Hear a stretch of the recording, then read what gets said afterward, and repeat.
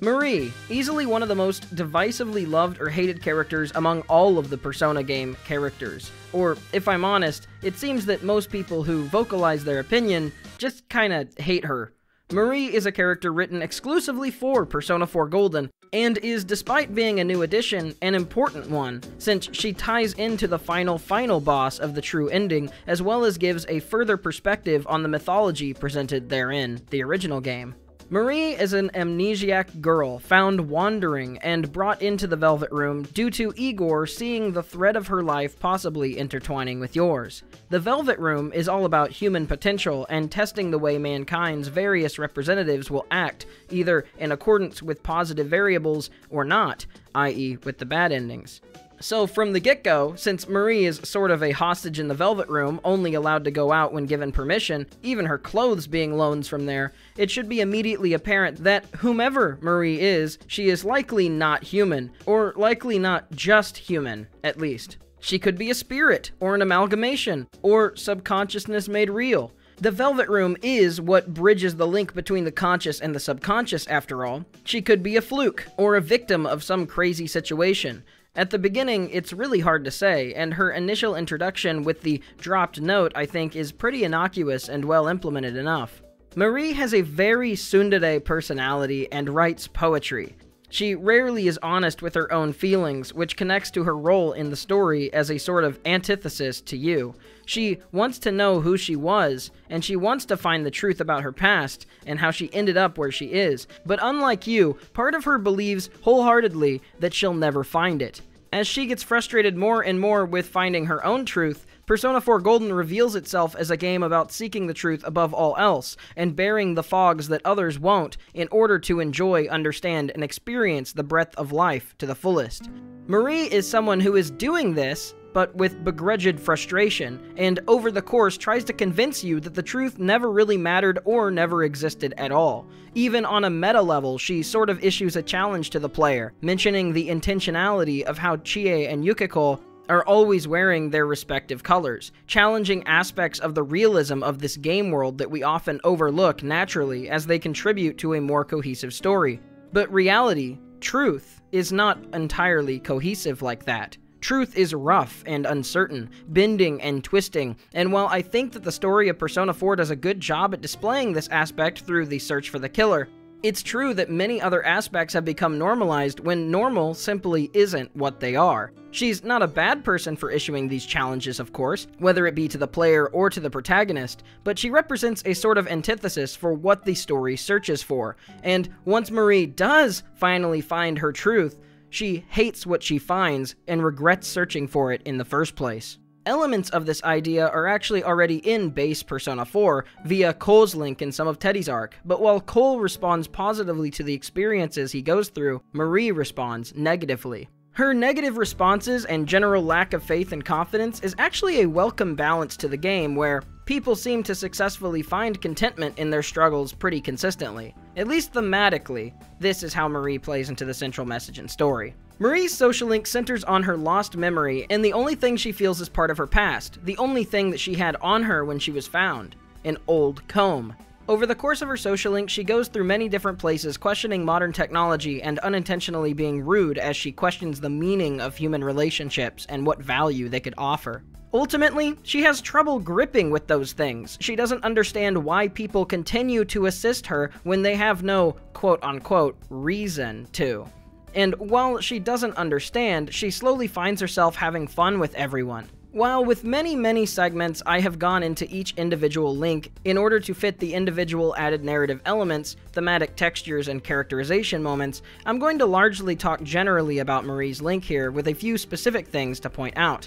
That's mainly because what I already told you makes up a bulk of her social link, with her link being stunted from progressing somewhat, as some of her scenes require party members from later in the game, despite she herself being introduced almost immediately. Since her discovering her memories also plays into the plot majorly for the true ending, she can't make real headway until after her social link is complete, and when the plot demands that she remembers and become relevant. I'm being a bit disingenuous here though. She actually does make some headway in her link, just not toward the goal of remembering. Before Marie remembers, she comes to grips with the idea that she may never, in fact, do that, but she realizes even if she did lose her old memories, she can still make new ones. She realizes all the fun times that she had spending with the investigation team, and especially you, and by the end, isn't upset or anxious anymore over remembering or not. She becomes content with just choosing to live the current life that she wants, the current life as she sees it. This is something hard to do in reality, and is a really good lesson. While elements again of this are handled in Cole's social link, and even Dojima's, Marie pertains to herself. It says directly in this link that some truths may actually be unobtainable. And that is true, for better and worse. You may not have the technology, or the physical or mental capacity. It may be impossible for you specifically, or in your current time, place, or circumstances, to find the answers that you want. But the answers you need will always be available to you. The answers that make you the person you are will always be within your fingertips and within your power. And I think that's a really nice resonating message for anyone who ever felt so lost in finding themselves, either. It makes it even more sad then that right after she felt this strength and finished her social link, finished her character arc, and grew as a person to stop being so cynical, right after she stopped and gave up on searching for her past, that it confronted and left her distraught, like she just had to leave this life that she'd learned to love, as if it were a lie. This is a theme that isn't really explored with the other links, which is that the truth may come when you least want or expect it, when you least want or even need it. Truths about reality, about things that you love and hold dear, may be given to you, and so this idea is no longer, how do you see past the lies to seek the truth, and now, how do you accept the truth and have the strength not to avert your eyes to what has been presented to you? Marie really does both and neither thing here. She accepts what she sees as the truth, and is so blindsided and upset that she does confront what she sees. But the her that she sees is so confusing and emotional that she chooses to self-isolate instead of reaching out to those who have helped her find a place to belong in the first hand. She regresses into herself and naturally falls back on the comfort of being alone, instead of solving her problems with other people who can offer their fresh perspectives. This reinforces the lack of confidence she always had and had just put away from the methods and mentalities of her friends. And now that they mean so much to her, she believes they won't have the stomach to make the hard choice, to make the right choice in her eyes. That they will try to save her and go down with the ship, the thing that she now least wants, now that she actually appreciates and cares for the people that she's come to know. The thing she lacks faith in is that another, non-tragic option is possible. And to an extent, you can't blame Marie. She's someone with a hopeful ideal dream that she feels will never become reality. She's so clearly swept up in the romance of life, from the way that she memorializes her memories to her poems of the player, as cringy as I may personally find them. Marie has a clear lust for life, but whether it's a lack of faith in herself or an obsession over the brutal nature of reality, she locks herself away, in the dungeon, literally, to avoid her hurt. She convinces herself that the role that she's been confined to is fine enough for her, but that role, in some regard, is a lie, and that's what the investigation team aims to get across. The name of Marie's dungeon is the Hollow Forest. The reason behind the title is actually referred to as a visual metaphor before the Amino Sagiri fight, when he takes over Adachi's body. He says, "This is part of the sea of unconsciousness that exists within human hearts. A hollow forest born from bloated desire and false imagery. Humans view things as they see fit. They wish not for truth, but rather prefer the undesirables be hidden in fog. Still, humans fear what they cannot see. That brief yearning for truth becomes a ray of light which breaks the fog and torments the shadows." That's why they attack and kill whoever's nearby at that time. A hollow forest. Then, this place isn't simply affected by people's hearts. It actually exists inside them? Mankind abandoned its pursuit of truth, placing itself in the depth of chaos and falsehood. Thus, my strength has grown, and the fog will not lift. Your world will be engulfed by the Hollow Forest. It was I who made it possible for you to bring about this destiny. I bestowed power onto those who could brave the Hollow Forest. That is what allowed you to come in contact with this world, and you all have done very well since. We find out that Marie has intended to take power of this world fusion along with her, as she is the catalyst. So, wrapping herself in a tomb made of memories that she has grown to treasure, the Hollow Forest will no longer seek to fuse with reality. Instead, it dies with her. As for the imagery in her dungeon, despite myself hating the gameplay gimmicks for it, aesthetically, the dungeon looks beautiful and has a lot of meaning behind it. The giant clay sculptures that you see in Marie's dungeon are haniwa, hollowed-out clay tomes used to decorate in and around the grave of a tomb. The haniwa ask for continued service in the afterlife. Although the color has all but faded since these were mostly mass-produced in the 6th century of Japan and prior due to Buddhism changing some of the cultures, some of the haniwa contain geometric patterns and colors of red, blue, and white. There are many theories as to what haniwa represented, with some allusion in the Nihon Shoki seeming to imply them as replacements for a lack of servants or assistants, or of spirits to protect the tomb, but the full meaning has been lost. I think Marie is her own haniwa, or at least she feels that she is. She feels like she has been hollowed out, removed of her memories, and although she had previously died and been separated, she continued to work and bring about her mission even to her dead memories. Her colors are also red, blue, white, and black. Aside from black, these are the colors that the haniwa were believed to be inscripted with near the 6th century. She was hollowed out of her memories and self, but filled with the fog, and now she resigns herself to a grave so that she can carry what she believes is best, to take the fog down with her. The colors we see Marie with when we rejoin her is just the red and white, still fitting of the haniwa theme, but this is where we find out her true form, Kusumi no Okami. Now, Okami refers to her being a god, but I will say for the first time researching the series, I really felt like ripping my hair out. I'm not gonna sit here and lie to you, telling you there's some tangential connection between something barely related in the Nihon Shoki or Kojiki and con that off to you as analysis. I won't do it. But I'm going to tell you what I think some of Kusumi's influences are, since I think that she's actually an original god, not directly based off of anything specific from Shintoism.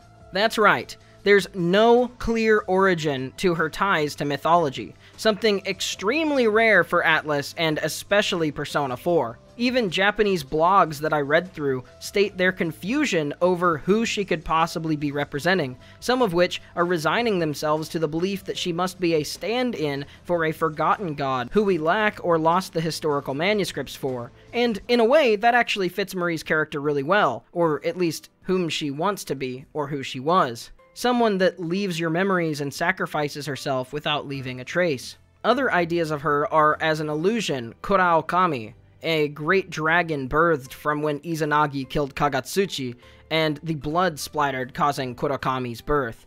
Kuraokami is a representative of mist, rain, and mystery, so that makes some tangential sense, but her being a dragon is never really referred to, and this idea of mystery is all we've really got that's super special to go off of.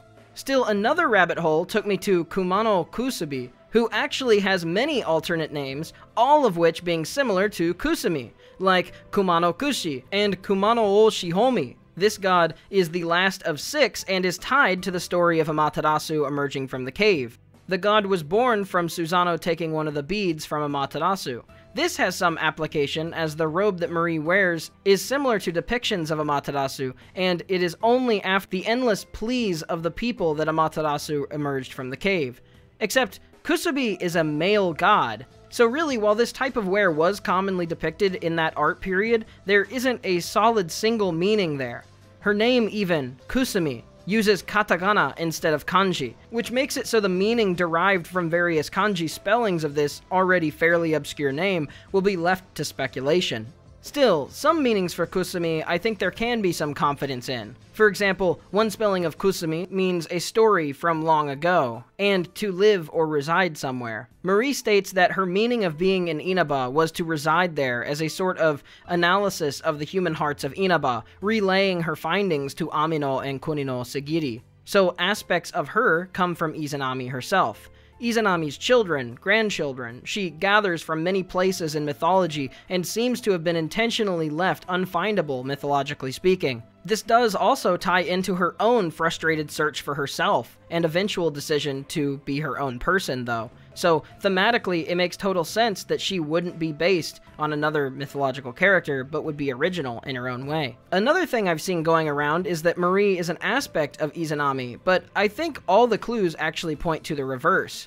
Plus, why would you believe Izanami's word anyway? She's like the main bad guy and represents the idea of lies in Persona 4. You see, demons and gods in Persona are not real like they are in their sister series, SMT. Instead, the formation of demons and gods manifest in the human subconscious in Persona. They are based on cognition, not actual reality, at least not alone in human reality. To control, consume, or destroy the world, they have to come up with methods of crossing over to the human society. Whether it be Nyx's slow arrival only after a cult has taken control of the minds of the masses, or Persona 5 when apathy has taken place over the minds of the public, ushering in a god of control. Or Izanami, then, bringing out the Hollow Forest and fusion of the TV realm and Inaba through the fog. None of the final bosses or gods tangibly exist over here in the natural world. They have to use the human mind to slowly find a way to cross over. Humans, on the other hand, exist in reality, because they contain egos.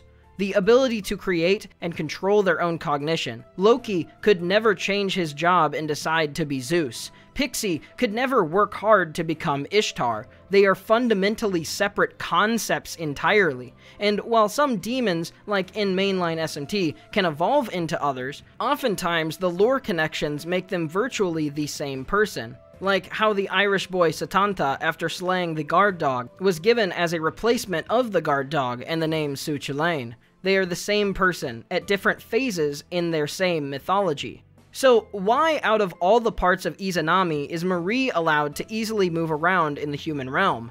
All things in the game seem to point to the idea that it's because she is the ego that was stripped from Izanami's corpse. She was the catalyst, the bridge between the ideals of the cognition and the ability of the human realm. Marie is the new reincarnation of the goddess, the literal Shin Megami Tensei.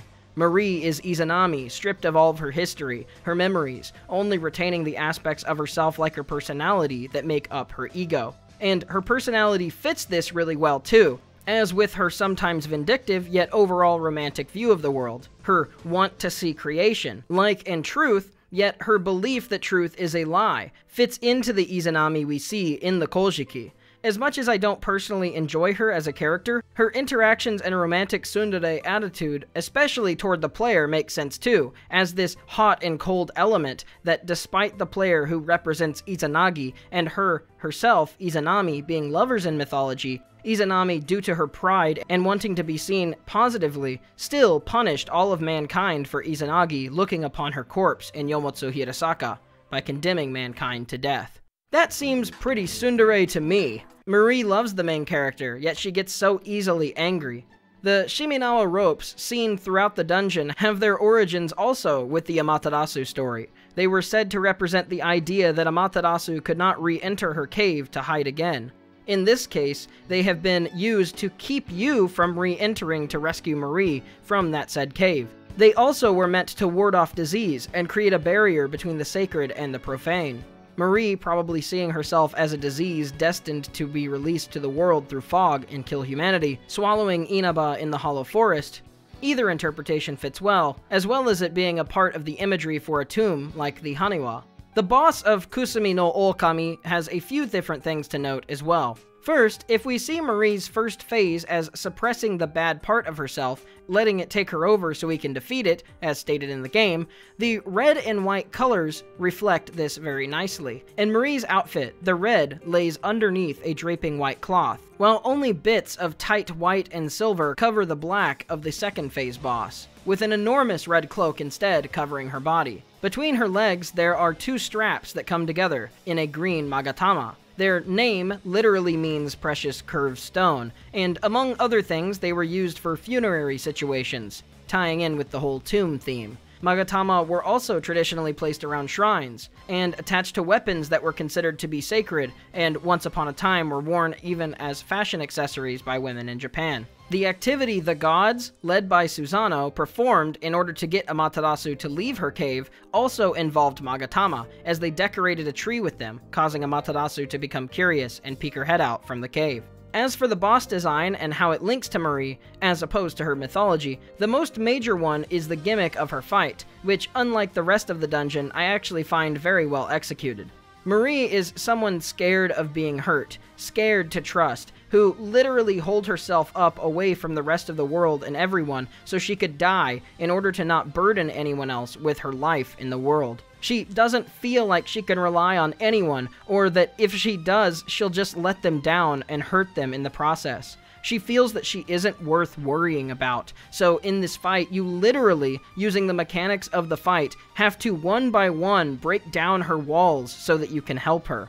Marie resists every magic type, and so using an item to temporarily break resistances, you can finally wedge your way in until those doubtful, angry, self-hating, and regretful thoughts have been subdued, and the true Marie is ready for rescue.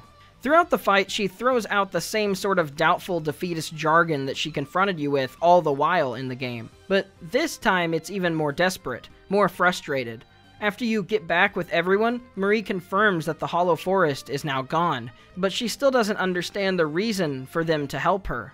Once the two of you are alone, she mentions hearing a voice speaking on how humans don't seek truth and only desire a world filled with fog.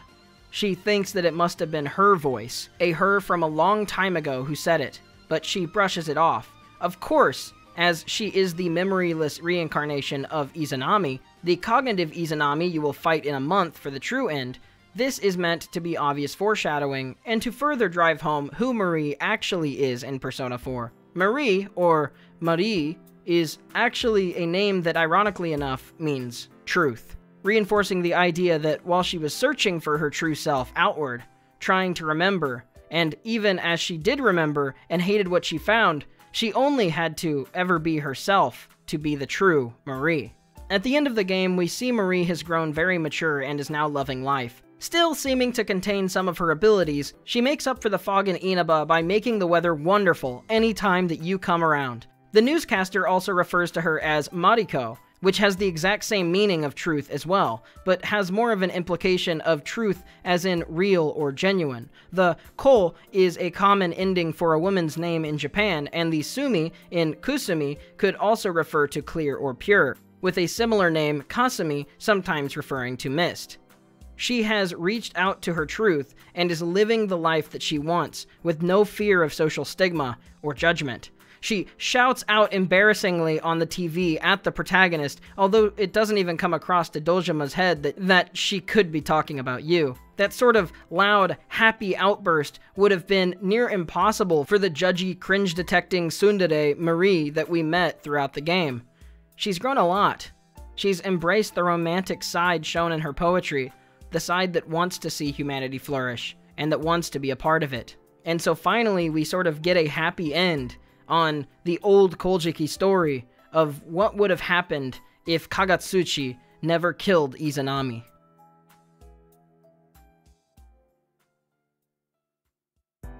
Lastly, Marie is the Aeon Arcana. In a regular tarot deck, it is much more commonly referred to as the Judgment Arcana, but there's already a Judgment in the game, and it's the Investigation Team's card. Well, the Judgment is referred to as the Aeon in the Thoth Tarot deck. This card is the 6th stage of spiritual enlightenment, realization.